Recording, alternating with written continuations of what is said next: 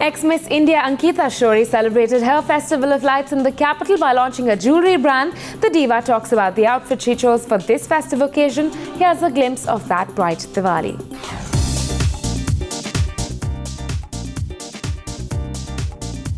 I'm wearing Saiba Matharu right now, and I think all her love shows in the garments she weaves for me, because I think she puts all her love in this.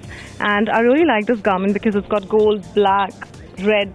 I think, yeah, it's very edgy.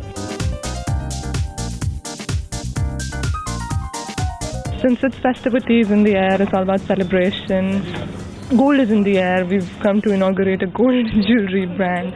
So her garment has gold in it and black. Black is huge on international ramp this season.